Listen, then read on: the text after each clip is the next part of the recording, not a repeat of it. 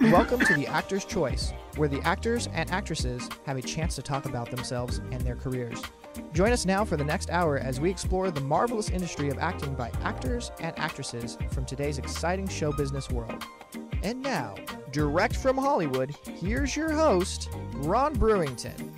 Hi everybody, I'm Ron Brewington and welcome to the Actor's Choice. Roll it. Stand behind me, play a little instrument, and shut the hell up. Hey, now, let's talk this thing out, folks. There's always two damn sides to every story, so we need to go.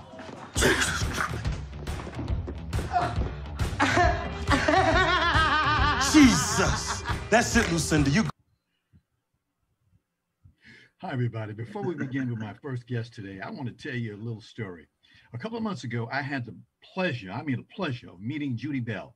Now, Judy has been around for a long time and she knows a lot of people. She lives in Santa Fe, New Mexico, and she told me about a large contingent of actors, actresses, directors, screenwriters, etc., who are located in New Mexico. Well, ladies and gentlemen, I'd like to introduce to you the first guest from that part of the country. You just saw in action, and knocked the heck out that dude in that short video. She's an actress. She's a producer. She has a special twist. Ladies and gentlemen, please welcome Melissa Chambers. Hi, Melissa. Hi, Ron. How are you? I'm doing very well. Thank you for having me. What a serendipitous occasion to have to bring me here. This is awesome. My pleasure. When I found out, like I said, Judy Bell, she's such a lady. She turned me on to this one, you and a whole bunch of other folks with more to come. Because I didn't realize that y'all even there. Oh, we've got lots of talent here in New Mexico. It's incredible. I moved back here. It's 2009. It's 11 years now. Specifically, Mark Medoff brought me back. From LA? And I've been acting ever since. Right. Is this from LA that you came? No, I was actually living in Florida selling real estate after working in radio. I'd been continued working in stage, but I hadn't really thought about, I hadn't really wanted to go to LA. I didn't think LA wanted somebody who looked like me. Things have changed. All right. Let's talk about your acting background. When did you have your first interest in acting? Well, my first interest, I think I've always been an actor. My mother, she called me Sarah Bernhardt since age of 3. She had a pile of Broadway show albums that I would play, and I would put on all the parts, and I'd make my own costumes. So she'd come home from work, and I would have whole productions, and I'd put on for her. And I think she kind of knew that I was drawn to that. And remember in school how they had film strips, so you'd have to read, and they had readers. So I always wanted to be the reader. I wanted to be the reader. And it got so bad that all the other kids just stopped raising their hands. Melissa's going to read. And so when we lived in DC, and my mother would drop me off, or she signed me up at Arena Stage. They would have in the summertime a children's program for theater. And she signed me up, and she would drop me off on her way to work, and I would be there all day, and she'd pick me up, and that was it. We knew that was what I was going to do for school. And, when I was in high school, that's all I wanted to do. And so it's just who I am. Right. Now, you got your first test in the business back in 2012 with a short film called Anti-Minute Director's Call. Actually, yeah, I was the producer on that. And that was a friend of mine. I wanted to get involved in film, and I was a real estate broker. I had some money, and I was a locations manager. So I thought, let's make a movie, and we did. Yeah. Indeed. Well, a year later, you played the role of a UFO enthusiast in the crime drama mystery movie I'd Kill for You. Yeah. Well, you know, they have all those true crime things on the ID Discovery channel, and I've done several of those. There's first as a locations manager and then as an actor when they needed it. Gotcha. And that's when I was like, you know what, I could do this. I could be in front of film. At first, I thought, I don't want to do that. Well, fast forward to 2016, lady, and there you are playing a bus driver in the TV series The Night Shift. Yep. Yeah, that was amazing. That was with this great director, Oz Scott. I don't know if you're familiar with him. Oh, yes. And I was prepared, I hear of these long days on set, and I walk in and, did hair and makeup. I come in, I was prepared, I'm a stage actor, so I'm prepared.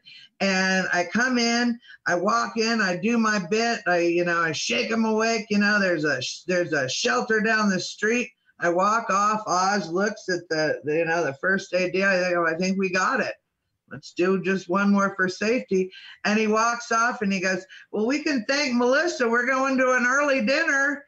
And I was out of there in literally 2 hours. And I walked out and going, I can't believe everybody's saying this is so bad, sitting around for film. Oh, I've learned later after being on sets for 14, 16 hours. Gotcha. But Oz Scott was incredible. He got the shot and we moved on, and it was great. All right. Well, we just happened to have a short cue. Roll it, Tony. Oh. Got somewhere else to go, buddy? Can't ride this all night and day, It's a shelter down the street. Yep. Thanks.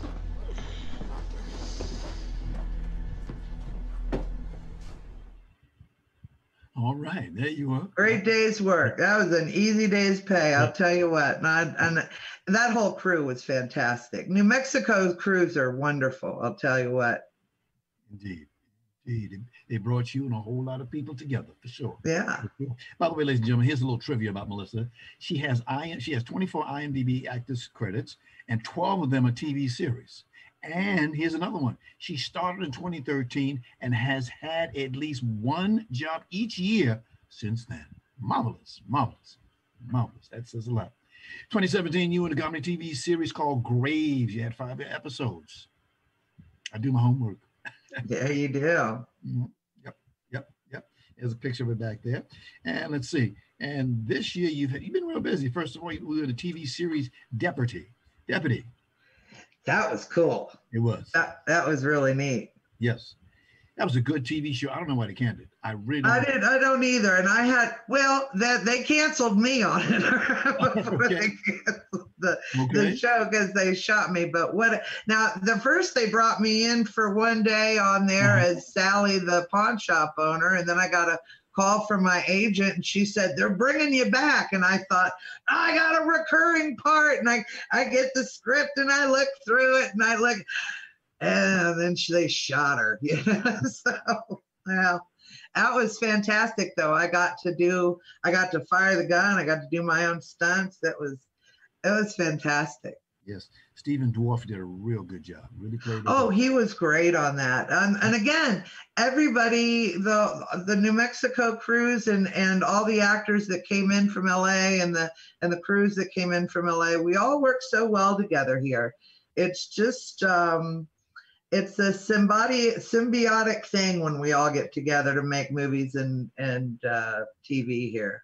Gotcha. It really works. Got you. You also completed a film called Deadly Illusions, written and directed by Elizabeth James. That's going to be fun. That's the one I was telling you about earlier when we were talking privately. I'm excited about this. Every actor looks for those kind of parts that are establishing career changers.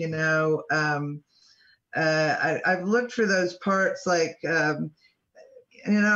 Kathy Bates is one of those actresses, and Margot Martindale that I fancy myself after, but especially Kathy Bates. And this is one of those kind of parts that she probably would have taken early in her career.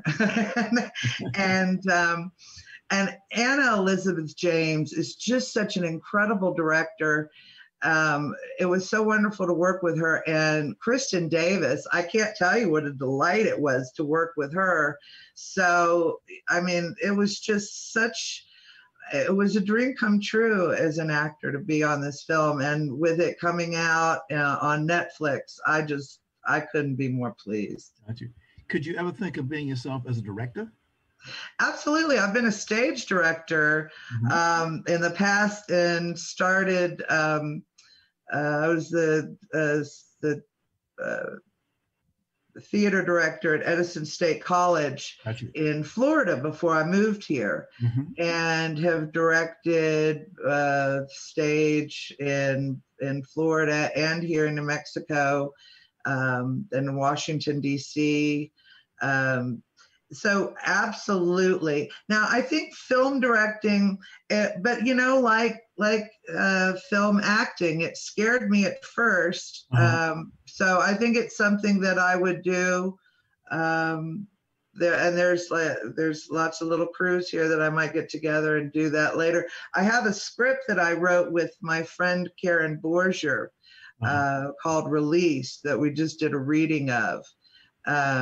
That I'm looking forward to her coming back from Australia, and she's a film director, and perhaps her directing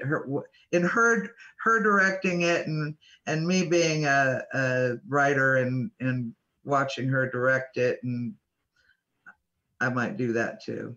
Okay, Melissa, there are those of us like myself who've never been in New Mexico. Tell us about New Mexico. Oh my God, New Mexico! You have to come. You have to come, Ron. I've got a place for you to stay. I've got a little studio guest suite that you can stay and come visit. New Mexico's gorgeous. We've got sunshine, like something like 300 some odd days a year. Down south, it's a bit warmer. Where I live up in Santa Fe, which is it's actually older than St. Augustine. Don't tell them. It's can get it's chilly, and we've got snow, but it's beautiful. Google New Mexico, anybody who's watching, and come visit when you can, when all this is over and we can all go visit people again. Yes, indeed. You also completed a film called Walking with Herb. Yeah, that I did with not Sybil Shepherd, with Ross Marks. And that I did with Edward James Olmos. I got to play his secretary. And George Lopez is also in that. And that's a very interesting film. I'm not sure where you're going to be able to see that. We wrapped that down in Las Cruces. We filmed that down south. That was wonderful working with Edward James Olmos. You know, he gave me, usually when you work with another actor, you don't like to get another actor's acting advice. Yes. But I was having trouble in a scene, and he just very quietly said, we had a break in a scene, and he just said, he just gave me a little bit of an advice. Yes. And it worked. It was exactly what I needed to hear. And he was just so sweet about it. Nobody else had to hear it. Nobody else knew he gave it to me. And he just did it as an honest actor helping me. And I'll never forget it. And he was just incredible to work with. And I can't wait to see the work. I haven't seen it yet. I know other people who got to see a screening of it down in Las Cruces, and I wasn't able to go. So that was directed by Ross Marks. And it was written by him and Mark Medoff before Mark Medoff passed. You're now filming, aren't you? You're in the middle of what, Vengeance? No, actually, I was in the middle of Vengeance. And Vengeance, I think due to COVID, they wrote the scene out that I was going to do. So I don't really, it happens. It happens, but the great news is, during the pandemic, I got my little guest room set up for auditions. I bought all the equipment, and I've had some great auditions. In fact, I had an audition that I got off backstage that I got cast in an indie film that's filming in New York that I'm waiting to figure out how, when we can get me out there to do that. And there's lots of things. My agent is like, Melissa, you get ready, it's coming. There's all kinds of things here. So I'm excited about the future and what's coming, especially here in New Mexico. I was also ready to come out to LA and do spend a few months out there, get a little place and audition for casting agents and let them know who Melissa Chambers is. Right, because things are going pretty good out here in LA. Can't complain. We have a problem, of course, with the pandemic, but but you know what? We're gonna get a vaccine and we'll go back to a new normal. Yeah. Yes, indeed. Got a couple of pictures I want to show. Okay. Okay. Go ahead. Okay. Go ahead, Tony. Hit the first one. There you are. There you That's are. Lucinda. Uh-huh. Okay. Next one, please. Oh, that's Sybil. I spent 8 hours with her on a bus in Truth or Consequences, New Mexico, filming a scene. Bless her heart. Bless her heart. She was amazing. Got you. Okay. Next film, please. There you go. Kristen. She's a sweetheart. I love her. Got you. Got you. Next, please.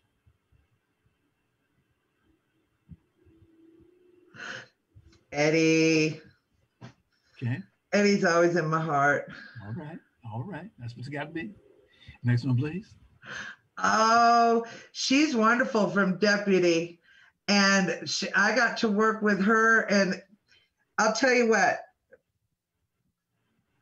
I couldn't believe how they were so quick with how many lines and scenes they had to go through being in these television series.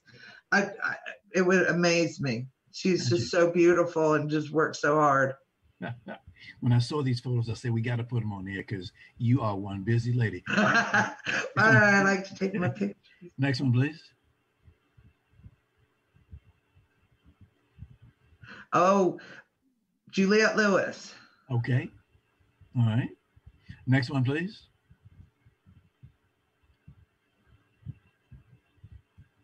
Oh, I can't remember his name. Ooh. What did I do with him? Where did you find that? Oh, Deputy. Yeah, Deputy, of course. Deputy, of course. He's so handsome. Isn't he handsome?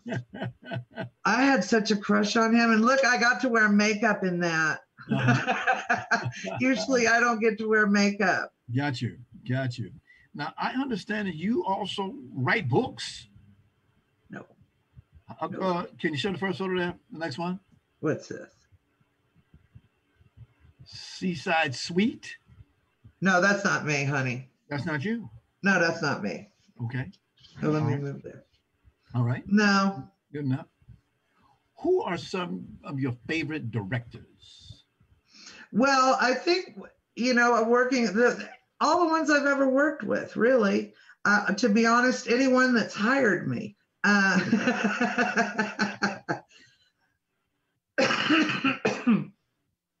But if you're talking about like just, in general, like directors I've seen in movies and stuff like that. And yes.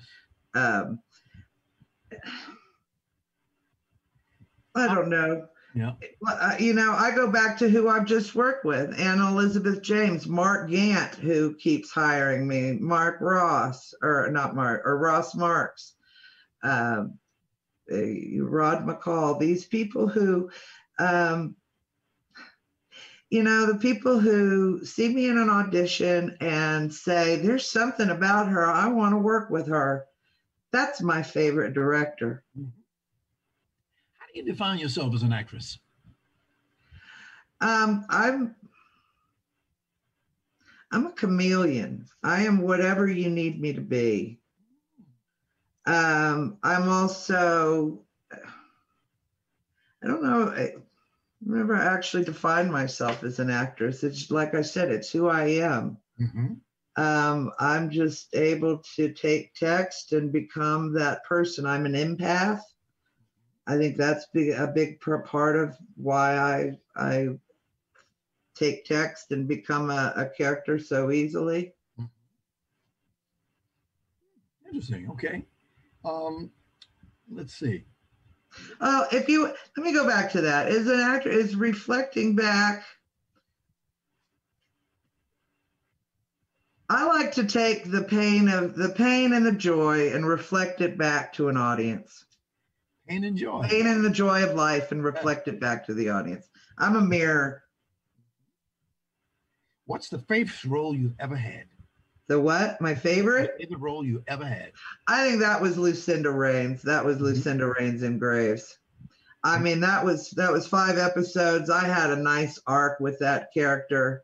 You know, she started out as a hard drinking, hard hitting alcoholic, and by the end, she had a touch of humanity, and she has a nice arc through that series. That was a great series too, by the way. Got you.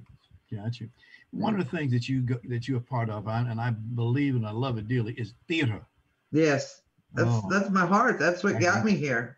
I hear you. And I'll go back to it. Wow. Our next guest on today, he's a British character actor.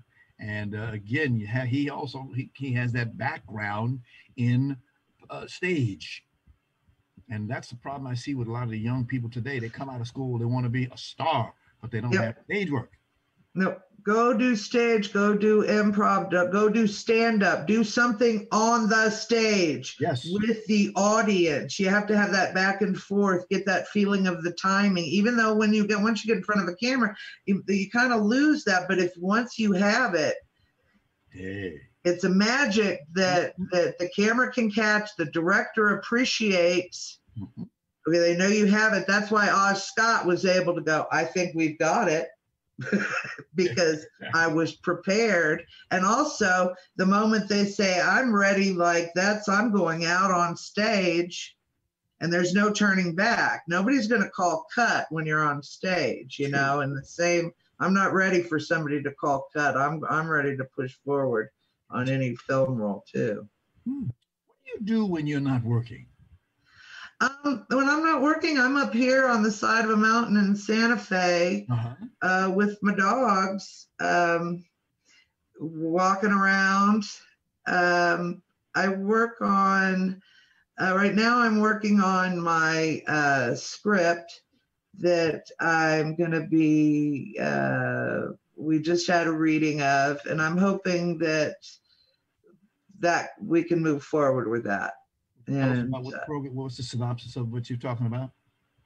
Released. It's about a woman who's she works at a motel, and she's come off her last day of her 10 years of probation. Yes. And in this last day of her 10 years probation, she's got to decide whether to stay there or not. But there's also has arrived at the hotel is some bad guys that are doing some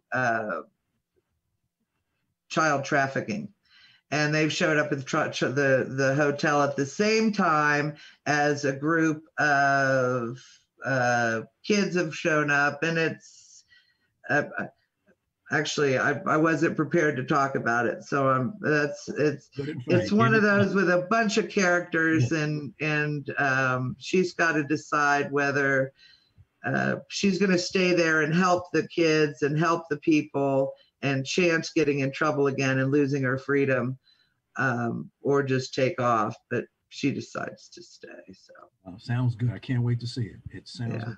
Melissa, I want to thank you very much for being here today. We really appreciate the goods that you told us about what's going on in New Mexico and your life and character. Thank you so much. Get you back again another time. Thank you so much, Ron. I appreciate it. You be well. Thank you. Thank you. This is the Actor's Choice. I'm your host, Ron Brewington. Ladies and gentlemen, to our Actor's Choice Tax Squad, we're excited to announce that we've been expanding into e-commerce. Now, next year, the Actor's Choice will launch a new product line, including t-shirts, mugs, totes, backpacks, sweatshirts, water bottles, caps, and more. So get a slide note. T-shirts come in men and women sizes, and not all designs are available in both, okay? Now, some items that will be special order that you will be able to buy all of our merchandise on our website, located at www.theactorschoice.org. That's www.theactorschoice.org. Okay? So please stay tuned for more exciting news, and we may have a holiday surprise just for the TAC squad. We like that word TAC, the Actor's Choice. Okay? Now, to be updated on our product launch and all the happenings within the Actor's Choice, again, go to our website and sign up. And thanks again for being loyal TAC Squad members. Finally, if you have a product, service, or an upcoming event that you'd like to see advertised on this program, please call 323-533-1036. That's 323-533-1036. Our prices are very affordable. Thank you. This is the Actor's Choice. I'm your host, Ron Brewington. Roll it.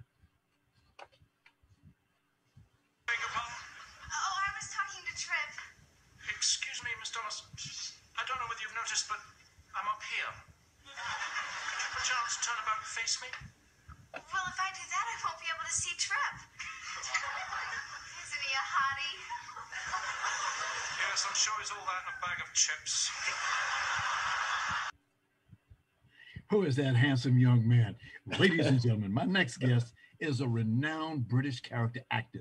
As you just saw, you see his face, you know exactly who I'm talking about. He has, ready for this, ladies and gentlemen? This gentleman has 114 IMDb actor credits. As we say in the business, not bad, not bad, not bad. Without further ado, ladies and gentlemen, please welcome veteran actor Oliver Muirhead. Oliver, God bless you for coming in today, man. Thank you so very, very much. It's entirely my pleasure. Lovely to see you. Indeed. Okay, 114 acting credits. Yep. That's a whole lot of auditions. Yes, that's very true. Woo! Help me. Yeah, and even more considering a lot of my career was spent doing commercials. You know, that was our bread and butter for many years. Yes. So when young actors said to me, you know, what about this, you know, getting jobs and so on? And I said, well, you have to remember that Babe Ruth was not only the home run king, he was also the strikeout king. So you just got to swing and hope that sometimes you connect with the ball. And if you're up at the plate often enough, there's a good chance that you might connect with the ball. But if you're not up at the plate, then that's it. What made you get into acting? When I got married here, I was a writer, and writers don't get paid unless they sell stuff. That's right. And I needed a job, so I became an actor. Okay. Now on the screen it says actor and additional crew. What is an additional crew for the benefit of our people? Oh, I don't know. I don't know who on earth put that up there. But I did work behind the scenes for a long time. When I left university in a long time ago, just when silent movies were finishing. Yes. I worked doing everything I could behind the scenes, like making costumes, making props, scenery, and so on. I mean, because that's what work was available. That and construction was it, pretty much. I have a great feeling and love for actors and actresses. There's things about you, the inner side of you, that statement that you just made tells me a lot about you and, of course, other actors who, because they do what they do because they love what they do. I mean, come on. They will find a way to get some money to work. They will find a way. Yes, I suppose so. I mean, I certainly never wanted to be an actor because, as I mentioned when we talked before the show, I grew up in Wimbledon, which is a suburb of London, South London. And it's within 15 minutes train ride of the West End, which is the Broadway of London. And there were a lot of local stars who lived there. Okay. And my understanding of being an actor was that you spent most of your days down the pub waiting for the phone to ring, because it was in the days before mobile phones. And you turned up at school to pick up your kids unshaven and miserable and smelling of alcohol. And I thought, I don't want to be that person. And these were local stars, and they were good actors. They were very good. They just seemed miserable, you know, whereas my dad went off and he was miserable up in London, and I didn't see him being miserable. What made you come here to US of A? What made you come to this country? I came here because I was working for a guy called John Fletcher, who used to run for the London International Film School, Okay. which was an important educational institution for a lot of Americans who wanted to escape being drafted. He didn't say that, y'all. He didn't say that. No, this is not true. I had actually auditioned for the Yale School of Drama without any money, without any chance of getting in. And John said, I'll shoot a recording of you, because in those days it was really hard to get somebody who would, shoot a video. And so he got me a director, and I shot it at the school. And then I met him a couple of years later, and he said, come and work for me and we'll set up a film company. But when the money ran out, because the Sorkins, Ilya Sorkin and his brother didn't pay him, John said, why don't you go around America? And so I went to New York, and then up to Michigan, and then I ended up here. I was also working as a journalist writing about museums. So a friend of mine said, I've got one of my biggest exhibitions, would you come and review it? And I said, absolutely. So I arrived here actually about $200 in debt. Heard the story before. Heard the story before. Yeah. And then I met my wife, the woman who's going to be my wife, and I stayed. I'm the man who came to dinner. Outstanding. Outstanding. As you know, there are a ton of British actors in this country. Lots of them. Yeah. Oh, yeah. Indeed. When you got your training, did you get any Shakespeare training? I am a classically trained actor, which is to say I've had no training at all. I'm actually barely house trained. Alba, would you please go to your room? Exactly. I'm going to use the box. So I knew that I could act. Yes. Yes. I actually wanted to be a director. Gotcha. When I was at university, and I got a long way to being a director, and I had a lot of fun doing it. Gotcha. I really only trained by being on stage, which I think is the best way to train, and making hideous mistakes. So I learned by experience, I suppose you could say. But I did have some training along the way. I mean, we actually, when I was at university, we paid for somebody to do movement training and stuff like that. That's you. 1987, your first American role, TV series with adventure, drama, and family called The Magical World of Disney. Yes. Yes. That was your first job in America. I was a policeman. Yes, sure was. And I walked in, young Harry Houdini, and I walked into the Santa Monica Theater, and they were just preparing to do the famous chained escape from a cube of water. And as I walked in with my fellow policeman, I said, I hope they've warmed the water. And they hadn't, and the guy inhaled an entire lung of water. It was a nightmare, poor guy. And after a couple of minutes, he did it again. Wow. Yeah. Fast forward to 2007. Of course, you did a lot of work in various roles between 1987 and 2007. I mean, a lot of roles.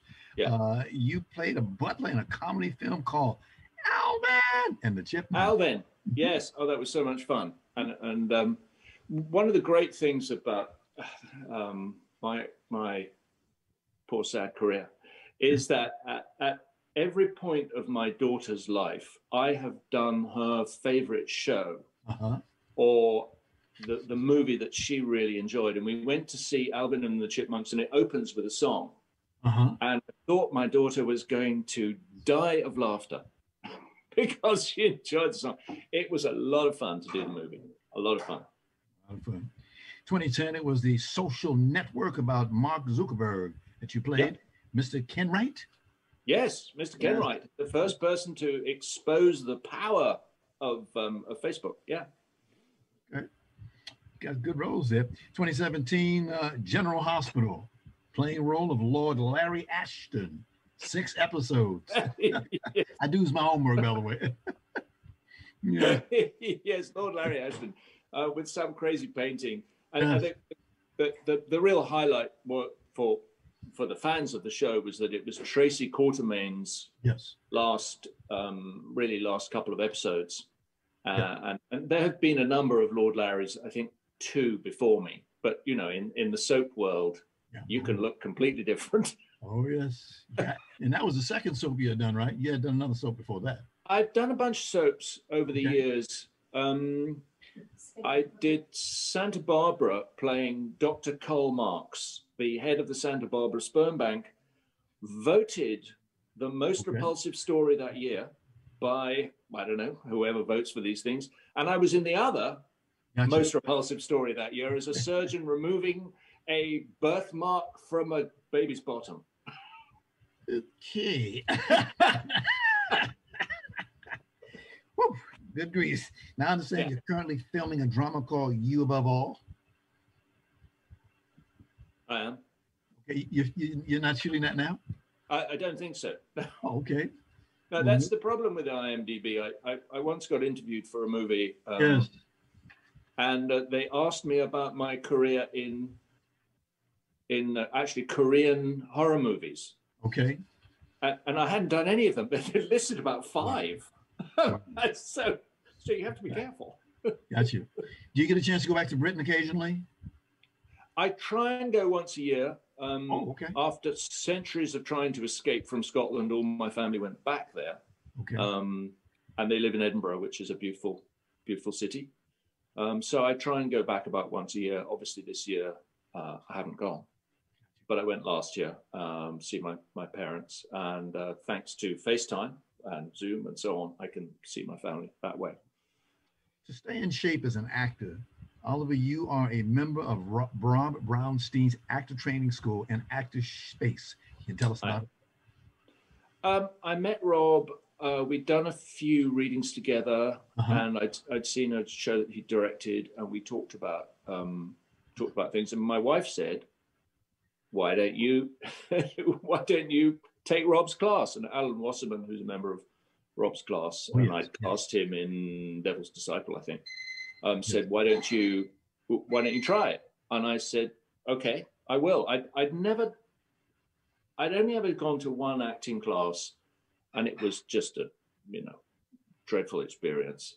Gotcha. And so I did Rob's, and it was really interesting. I'm not entirely sure of the value of class, but what Rob's does is that it helps you stay up to date. Right, keep you current, exactly. Yeah, which is really important, I think. When acting is as much about behavior as it is about anything else. Yes. And the kind of work that got you jobs 10 years ago is not necessarily going to get you jobs right now. Exactly. You know, it's interesting. One of the things that I talk about in this industry is the need to stay current because you got a lot of young people. I teach over at Santa Monica College. I teach broadcasting over there. But I know in our school, we have a theater department. You got USC, UCLA, all have theater departments. So you figure all those students coming out of there every year, they're looking for, where's my job? I don't care about him. He got 114 credits. That don't mean nothing to me. I want a job. Exactly. Yeah. Right. It's very important to stay current. And I'm amazed at how talented and how I'm actually appalled at how talented and educated these kids are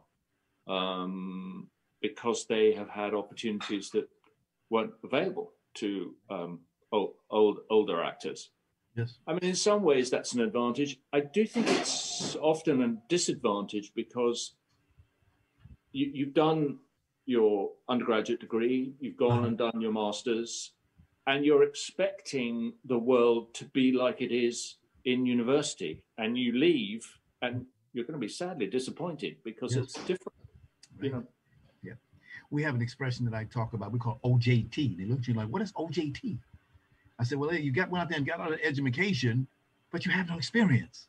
So you got to get that on-the-job training. That's what OJT is. Yes. Yeah. Right.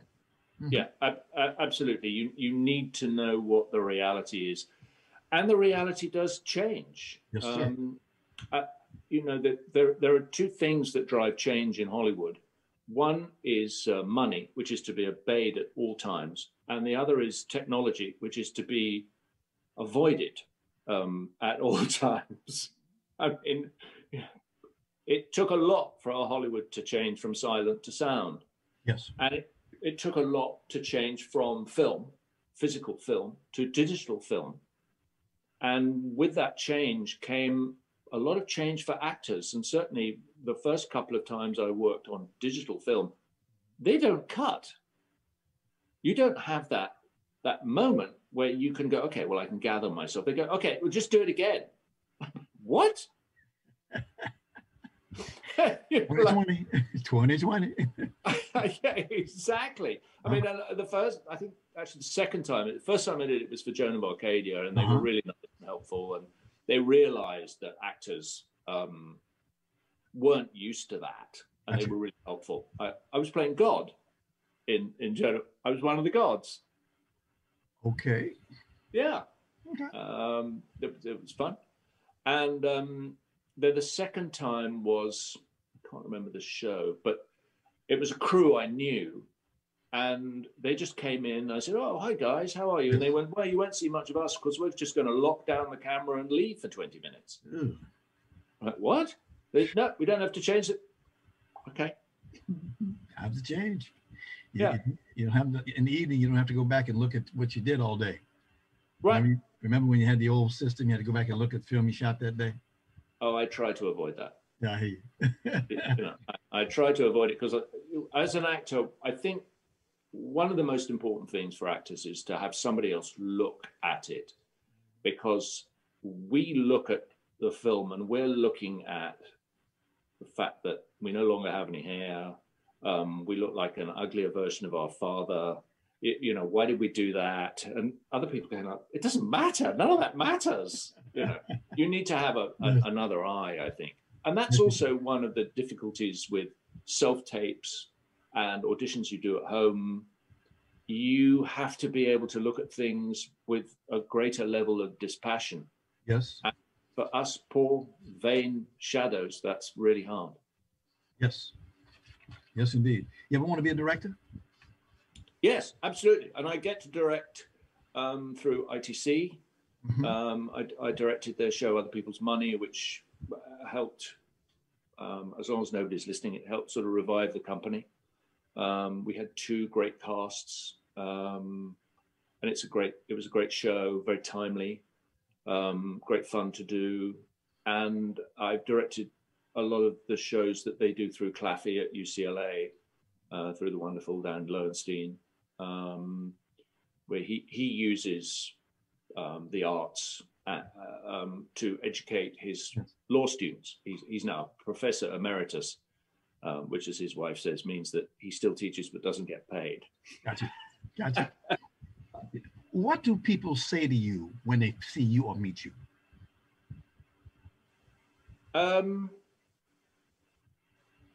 They generally reference some role that they remember me in. For a long time, people thought that I was a member of Monty Python, just because I was another. I gave up saying, no, I'm not. Because those guys are older than me, if that's possible. Next question. You write books, I hear. What kind of books do you write? I had a fairly long career as a writer. I used to write what's called humor books, if you find them funny. Otherwise, they're interesting and surreal, works.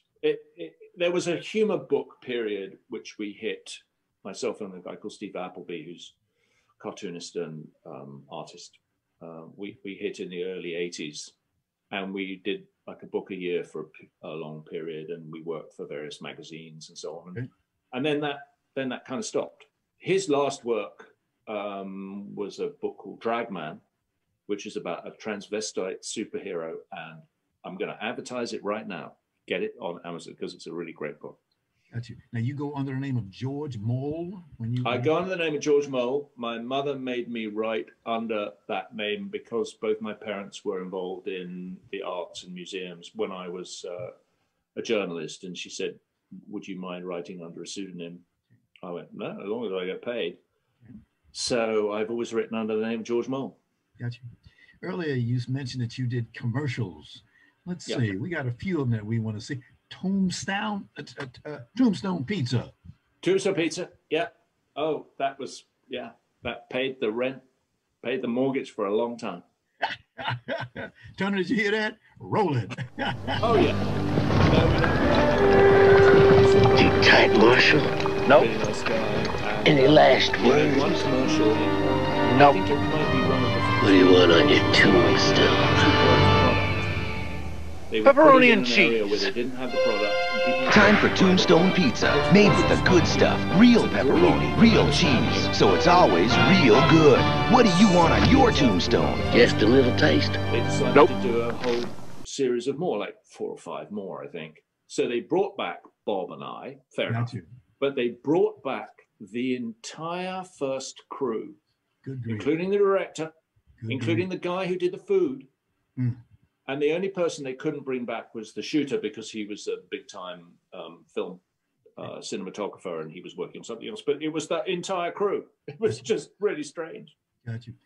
You also did one for Geico?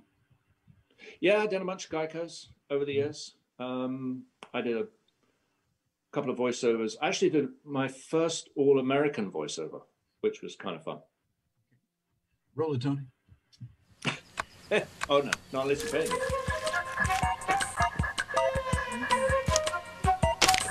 Car insurance bills getting too hot to handle? Geico.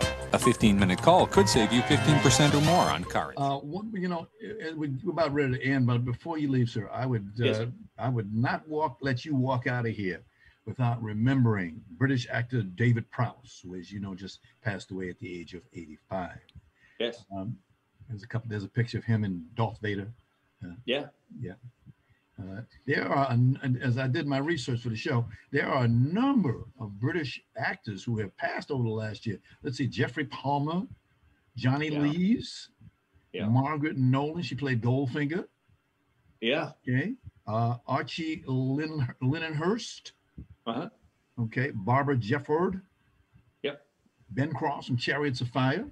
Yes, sadly. Yeah. Yes.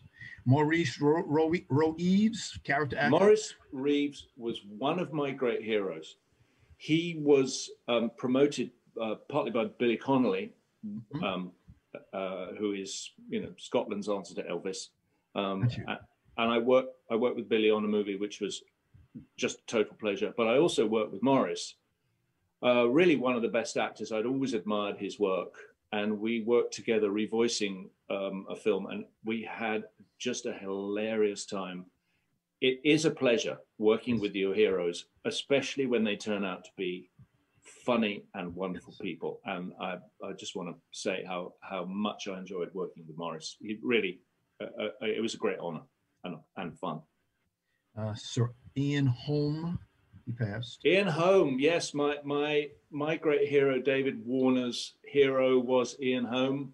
And I once said to David, wasn't he dreadful in some movie? And he said, yes, what a relief. I realized he was human. Unfortunately, we got to get out of here, Aldo, but I want to thank you very, very much for taking the time to come down today. Quick question. Yes. How do you want to be remembered? Often. Okay. All right. Tony, you heard that? He said, okay. You heard that? But best wishes to you. We got to get together with you. You're quite a guy. I really admire you.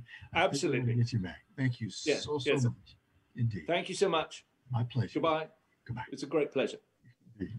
Thanks for our sponsors, Harvey Brandon, Photography as an Art, Ron Irwin's Haiku, Style, Passion, Heart, Larry Buford's Book to the Future, Time Travel, Message in a Capsule, State Farm agent Carla Green, and veteran actor Rob Brownstein's Acting Training School and Actors Space. And of course, much thanks to our guest today, actress producer Melissa Chambers, and actor Oliver Muirhead.